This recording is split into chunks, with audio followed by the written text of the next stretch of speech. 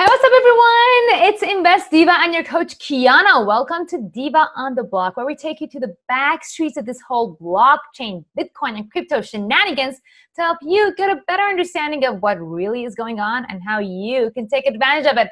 Today, I'm super excited to have Cherie Aimée. She's a near-death survivor, heart transplant recipient, and global speaker, helping women to reclaim their personal essence, and has been very active in the blockchain industry. Cherie and I actually met at the globally local blockchain, fintech, and AI symposium in New York. It is so good to have you on the block, Cherie.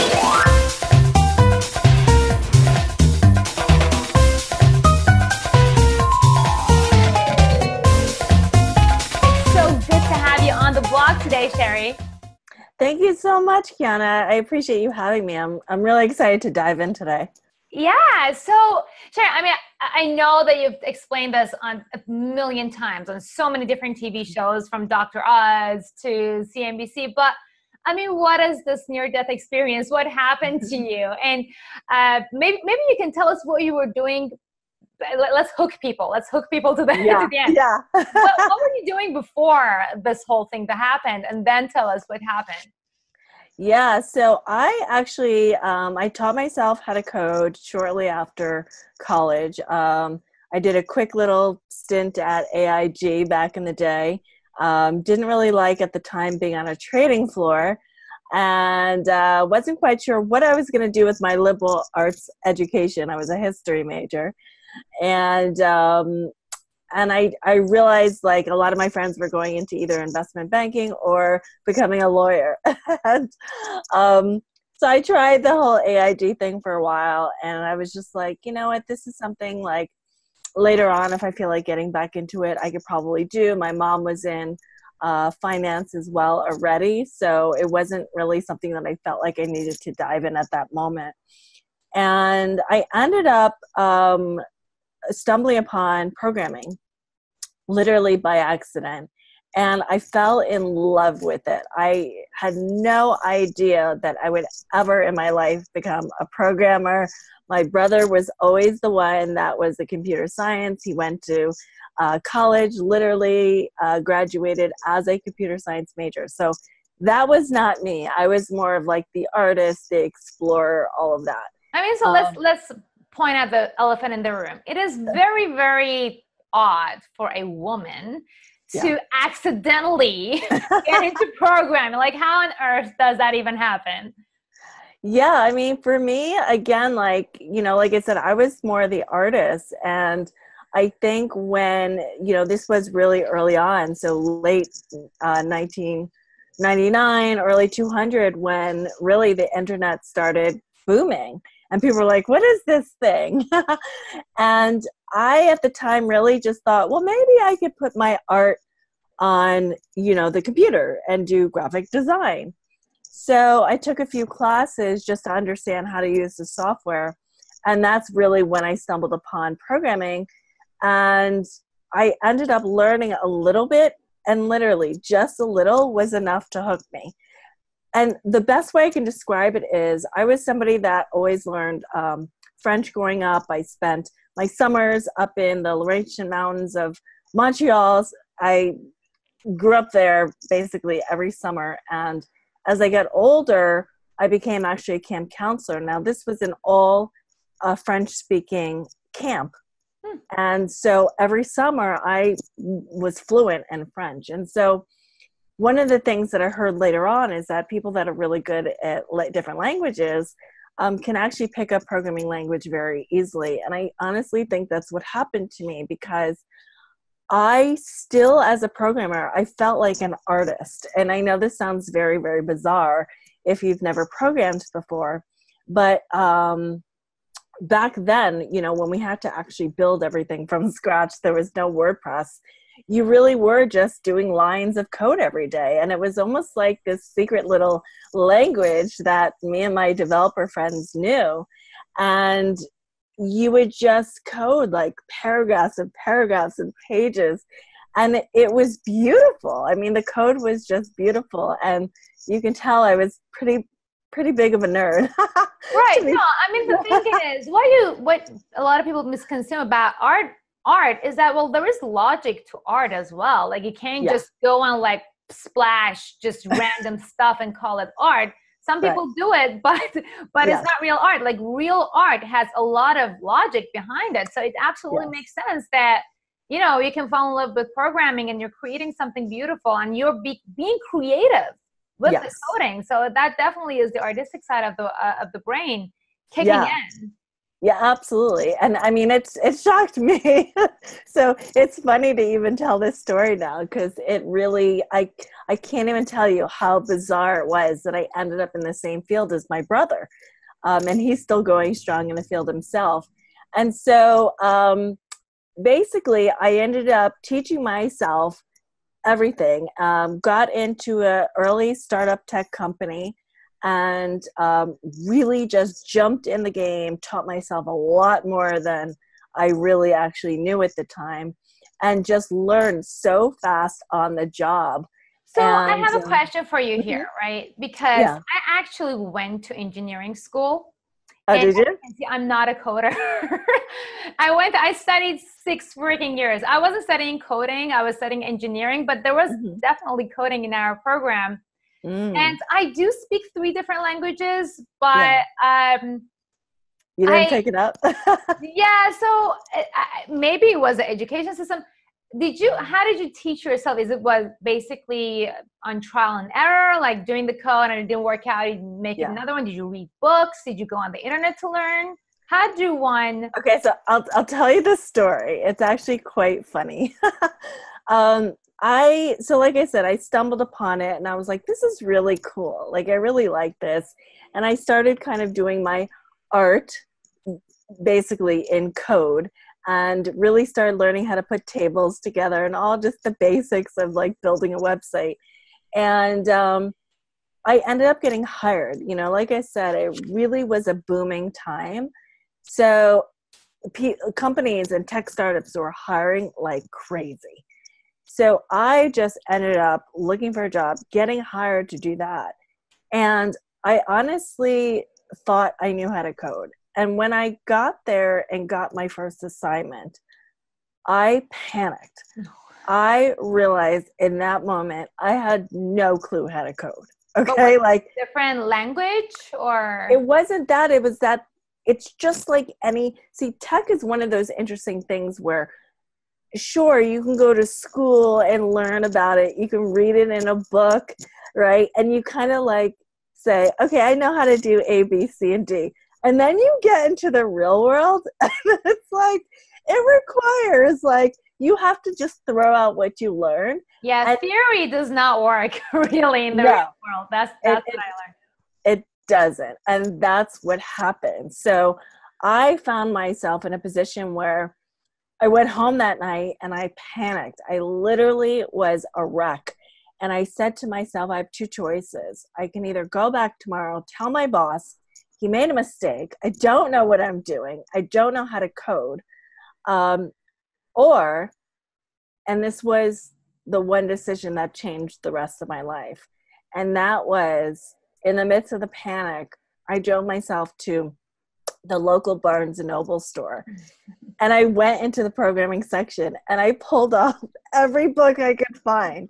I had no idea what languages I would actually need. All I knew was like the basic HTML, and even that I barely knew. And I went back the next day and I said to myself, Cherie, this is one more chance you can back out of this and tell your boss you are not cut out for this. Because at this point, I felt like a fraud. I was like, I don't know how I got past the interview.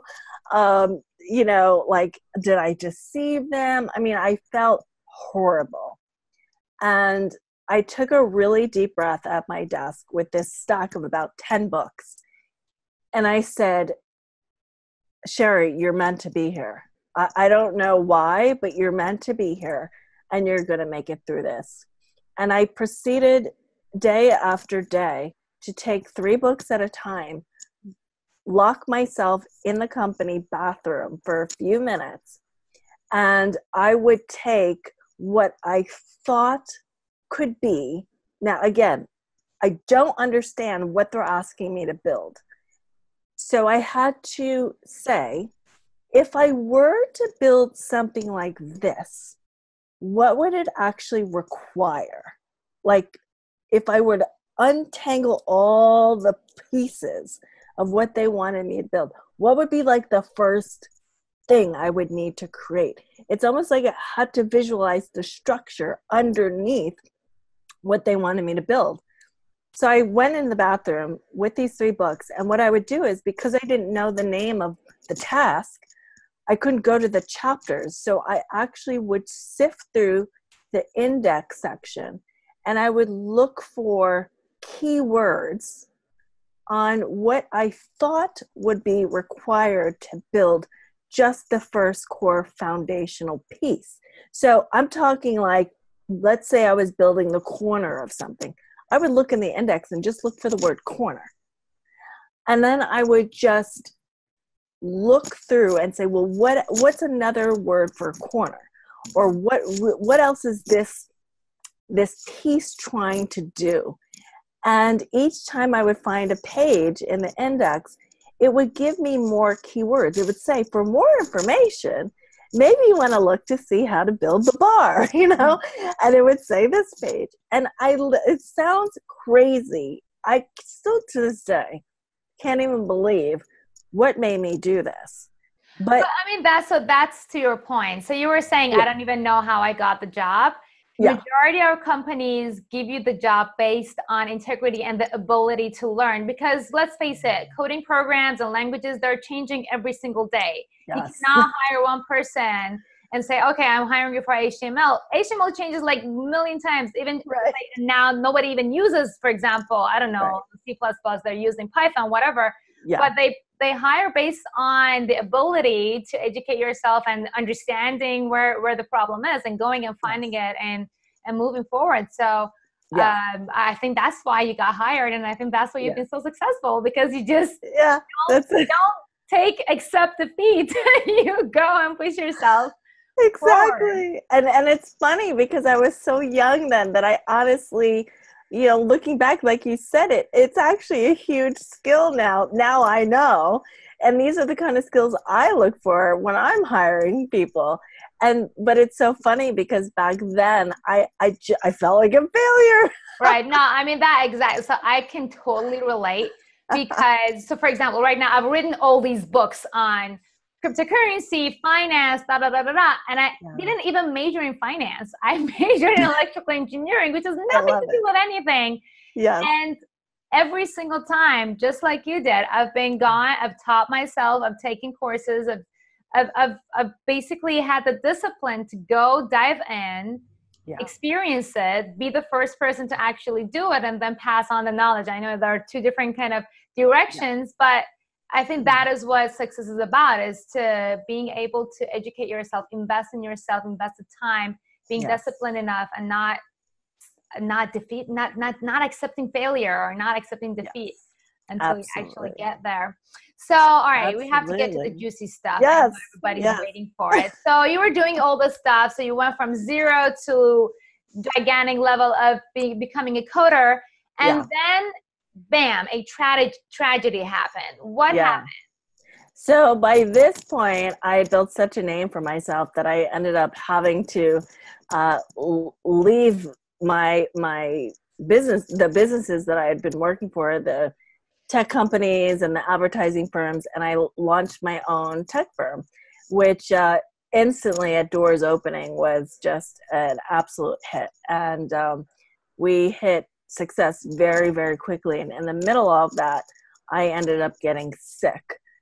So that ruined my plans of really taking my company to its next level. And this was something that was just my dream. It was such a huge accomplishment. I mean, not only just being in tech, but like you said, being a female in tech and building up such a name that I had my own company. I mean, it just was such a huge accomplishment for me. And so the devastation of getting sick, and the first illness was cancer. I had Hodgkin's lymphoma, for about half a year. I underwent an extremely rigorous 6 months of chemotherapy. Thank heavens, I was cancer-free very quickly, still am. But something happened, and about 10 months later, I started having trouble breathing. And it basically went unnoticed for about 3 weeks. I had gotten checked up at the local hospital. Nobody caught it, but what was happening was I was basically experiencing sudden cardiac arrest. And so one near fatal day in 2010, I was rushed to the hospital by my husband, and 5 to 10 minutes after we walked in, I just flatlined in his arms, and code blue. I mean, the whole emergency room just went into overdrive, and it was a few minutes of CPR, no luck, and they were ready to call my time of death. And there was one man in that emergency room, one doctor that refused to give up on saving my life. And he ordered everybody in that emergency room, like a drill sergeant, to continue with chest compressions and CPR. And they ended up doing that for over 90 minutes.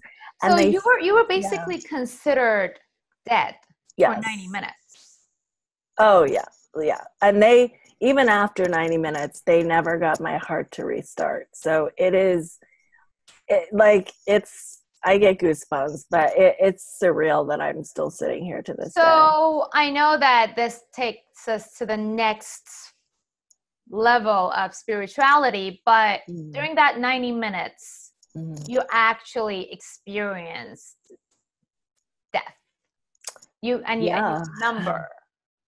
Yeah, I remember the moment I crossed over. I mean, literally the first thing I said was, wow, that was so easy.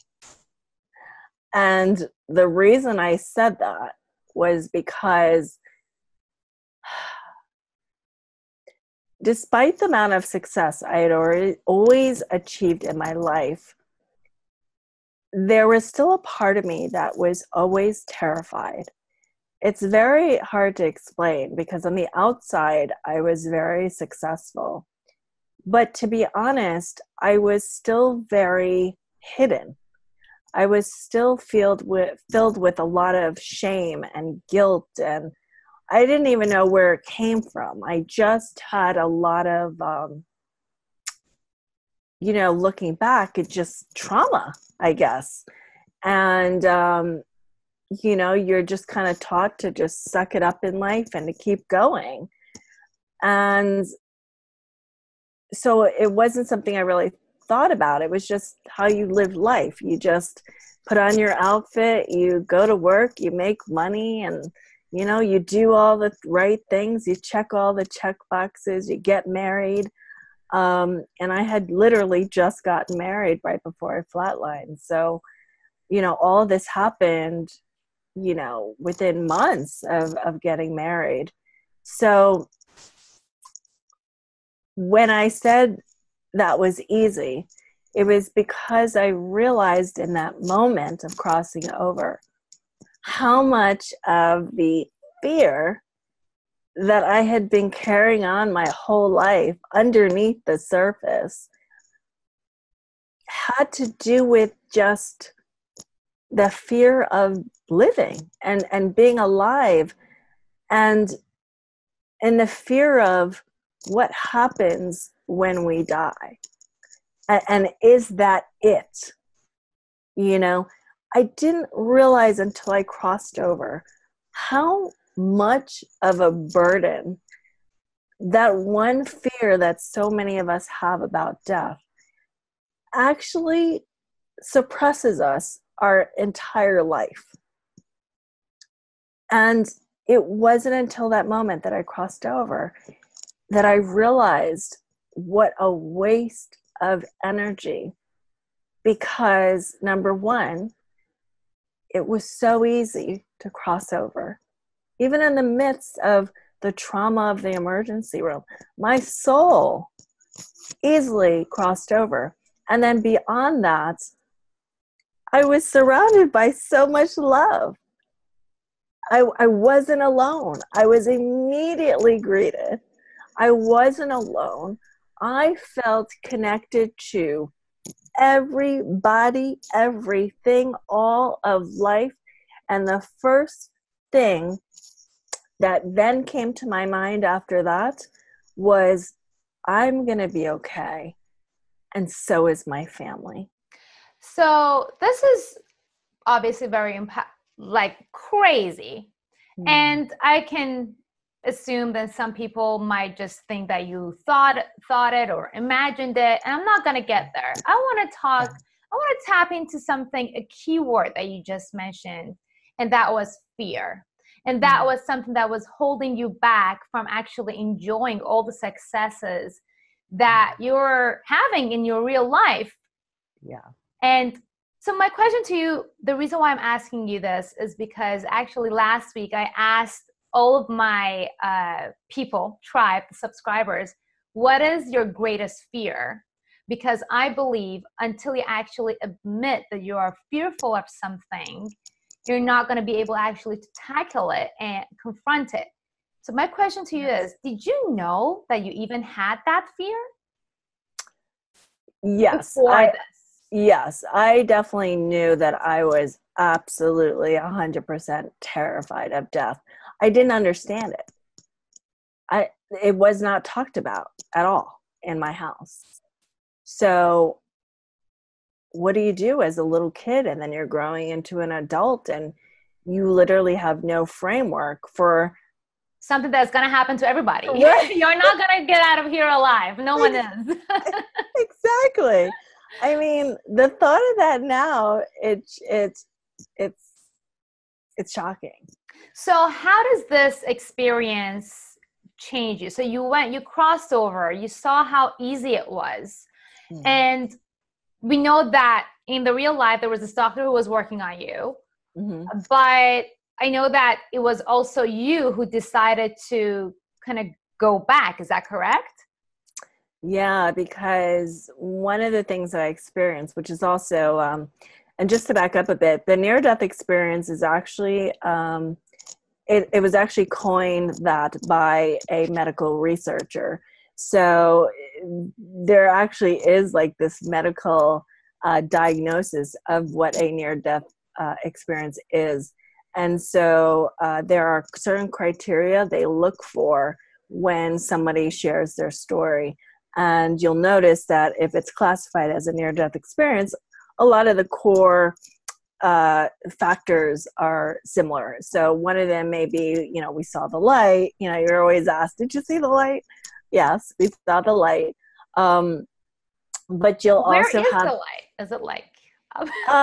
it's different for different people. For me, it was almost as if I was being blinded by the sun. And it was so warm. It was like this golden, warm, beautiful, welcoming, bright light. But it was so bright that it was like hard to look at. But it wasn't scary. It was just like this light from home. I mean, that's the only way I can describe it.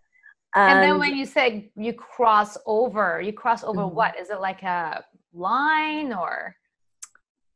It was kind of like if you were to just snap your fingers, like one of those like old TV shows where it's just like Genie. Yeah. What was her name? Like the genie that would just like kind of flicker her eyes or snap her hands, and she would just be in a different scene. That's what it was like for me. So it was more like I learned that there was no like veil between the physical world and where I went. It's like I was just right here. You just can't see me with like your physical eyes. So it was almost like just walking through a door. But you could you see the emergency room? Could you see your husband? Well, it was multidimensional from what I'm understanding, right? Like everything was... Yes, it was. For me, when I first crossed over, it wasn't multidimensional. I was definitely in one other realm. And, it was very calm. It was very quiet. It was surrounded by white. I was then greeted by these beings. And it was the beings that took me on this whirlwind where all of a sudden, like, time and space just collapsed. And that's when I experienced a life review. And so that's more where you experience different dimensions, different timelines, different, maybe one lifetime I was in India, another I was in Japan, and you kind of just live them all out. And it sounds exhausting, and it was. Like, for me, this went on forever.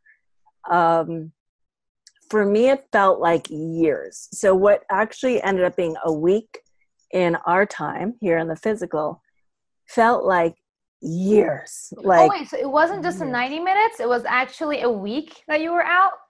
Yeah. I mean, we would be here all night if I talked about the actual trauma piece. Right. Yeah, they never got my heart to restart. So, I was in very bad shape. I definitely, really almost did not make it. So, I like, this is so fascinating. I want to dive more into it, but we also have the time here. Yeah. I know that you have to go, and I know I have to go. I want to know, so what made you was there some sort of a core issue throughout your lifetimes that made you want to come back? How did this experience change you? And then I'm going to get into what you're doing right now and why. Yeah, I mean, there's definitely one simple reason why I came back. And first, I did forget to mention that when I first crossed over, I said, I'm not going back. I was filled with so much bliss. And like I said, I knew I was okay. I knew my family was going to be okay. I didn't want to leave. It was more love than I had ever experienced. Just that unconditional, like, no burdens, you would almost have to be crazy to leave that. So it wasn't until after the lifetime reviews that I made one simple decision, and that was I changed my mind and that I wanted to go back. And that's because throughout the lifetime reviews, I learned that why certain things that happened to me in life. I learned why I had gotten sick. I learned why my life had played out the way it had, right? So we all each come here.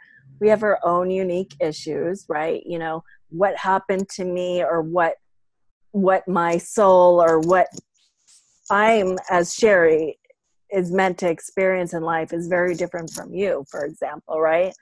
So I was shown what I needed to show to free my soul from all of this stuff that was really just dragging me down from owning who I am,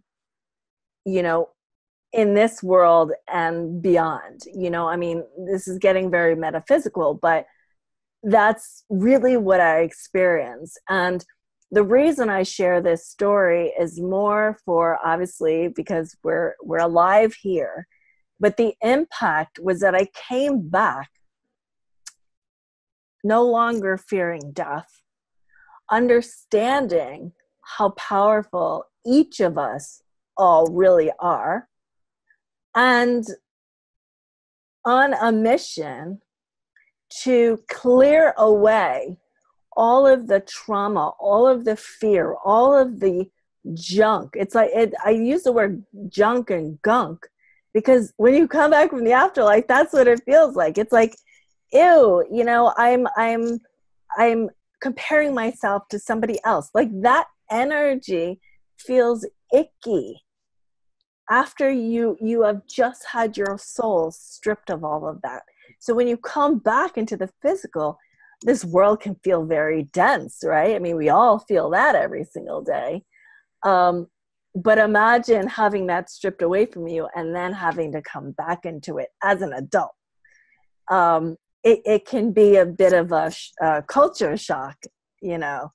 And so it took me several years to kind of reemerge, like out of my little cocoon and really come back in the world. And it's only actually been 4 years for me, but I used those 4 years to say, I'm still alive by some miracle. I don't even know. I'm healthy, but I have no idea after what I just experienced how long any of us have on this planet. And what I witnessed, what I saw, it doesn't matter whether or not anybody believes it. It was something I had to see to free my soul. That is such a key word here, because I really didn't want people to get distracted, because I know the people who are going to watch this, everybody's going to have opinion, but that is not the main takeaway. And your experience may be different than another person who had a near-death experience. And that should not really distract people from what really the takeaway here is. And that is, you're creating all these problems for you because of the fears that you have that are unresolved. And whatever this experience that was, it really helps you get rid of those fears, get a heart transplant, for God's sake, and now be healthy with us today and empowering women, being at the top of the tech and being in the blockchain technology, which is the next topic I really want to get into.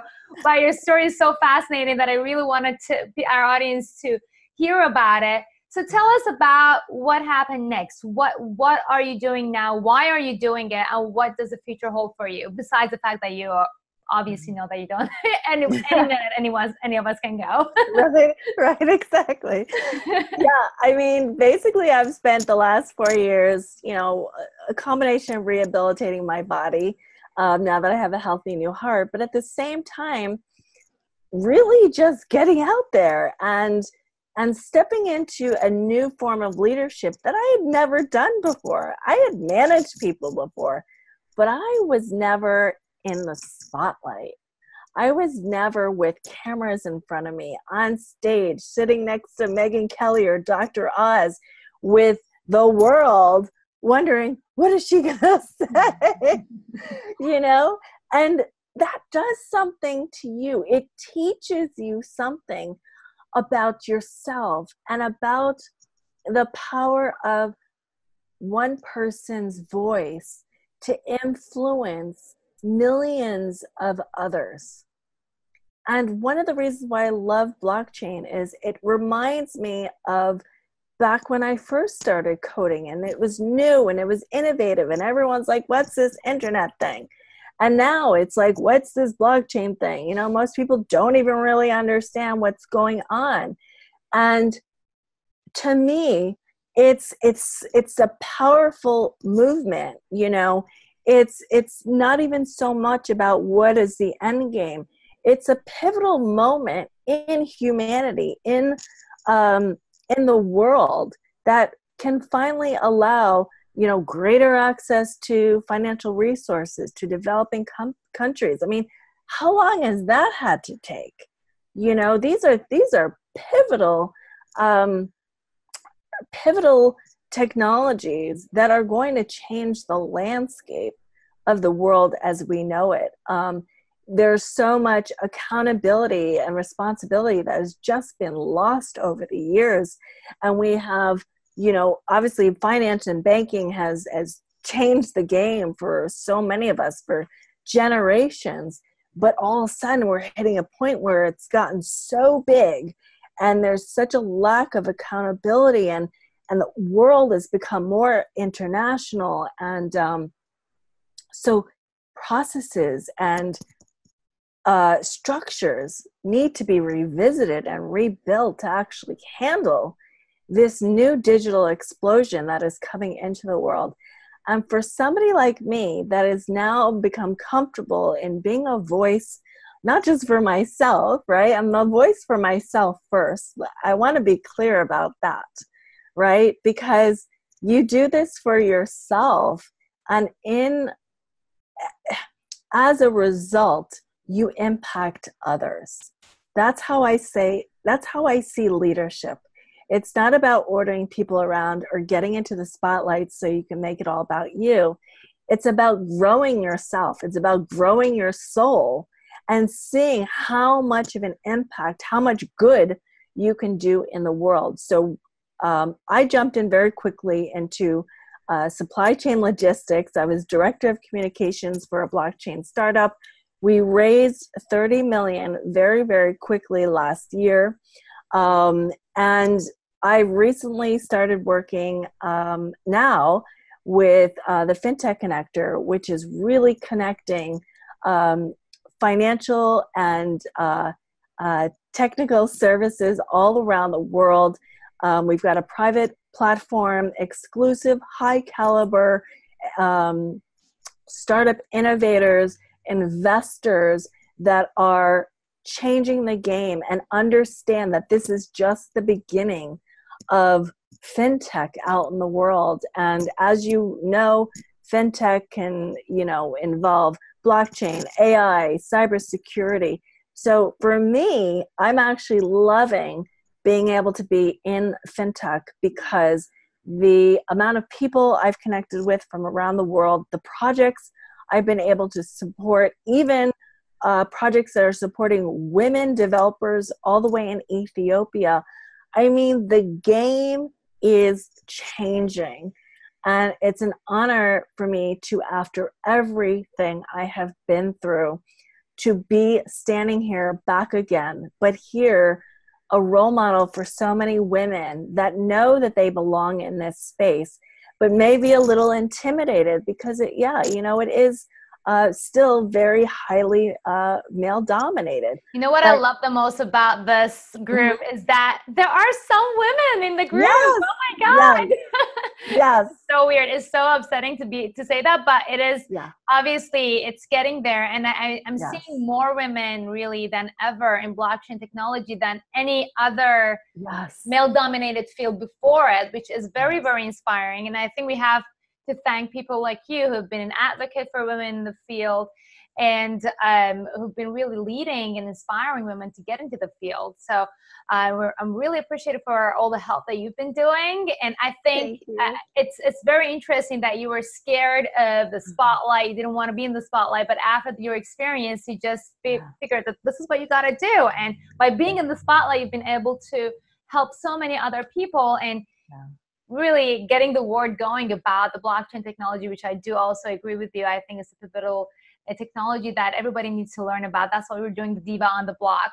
And I think your story is so fascinating. I don't want to get into the tech stuff today because I want the main takeaway of this conversation today be inspiration and being able to tackle your fear, identifying it and letting it go and just throwing yourself at it, no matter if you think you're a fraud and you're like, oh my God, I don't know what I'm doing. Just throw yourself at it, go for it, and you're gonna make it if you're actually disciplined and you actually believe in yourself. So Cherie, thank you so much for being us today. I am going to ask you one final question. This is a little bit more cryptocurrency related.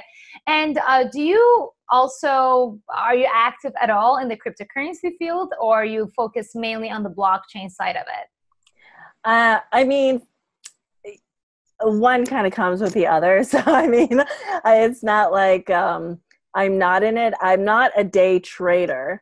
So I do have obviously my own cryptocurrency. That's my question. What's your favorite cryptocurrency? Not day trading. Okay.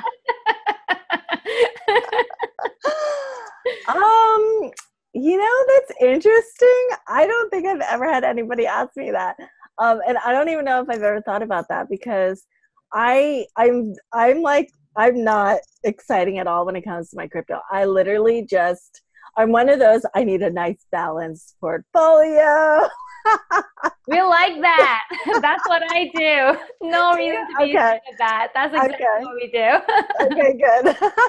So you have Bitcoin, probably have accumulated a little bit of a Bitcoin. Ethereum. Litecoin. Yeah, I've got lots. I'm really loving, I got to meet the team of Cardano.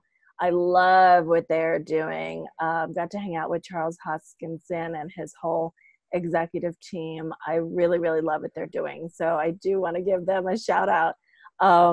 But yeah, I love it. It's great. And I always feel like sometimes I'm just like the level-headed one in cryptocurrency. No, we need people like you, because unfortunately what's happening right now is like the hot-headed people versus people who are calling it a scam. And we need more people in the middle ground that, hey, this is actually happening. This is real. Yeah. And really educate people to how to not get into the severe, like left or right, and get involved in a mature way so that you don't fall behind. Absolutely. I agree. And I love your show. I just have to say that before we go. I love your show. I love what you're doing in the space. It is fantastic. So I am so honored that you invited me on here today. Thank you so much. Of course, it's an honor for us to have you. And thank you, viewers at home. I hope you enjoyed having Cherie, oh my God, on Diva on the Block. And we will see you again on the next Diva on the Block. Thank you. All right, that was great. Thank you so much. Oh my God, your story is just so fascinating. I have to just go read about it, because I know if I want to interview, it's going to be like hours and hours of like not talking. But I'm happy that we got into the core takeaways from it. Yes, me too. Thank you so much for this. And actually, Michael was mentioning you used to live in Westport. Yes. I live in Westport. I'm in Westport right now. Oh, you are? Yes. I didn't know that. Oh my goodness. Oh wow. Okay. Yeah, so we're actually trying to do, you know how we did with the AI symposium, the women's panel? The University of Fairfield want to do something similar to that in February, and I've been trying to put together the panel. So knowing that you've lived in Westport. Yes. I mean, I'm not that far away. So yeah, if you've got something lined up, absolutely. Yeah.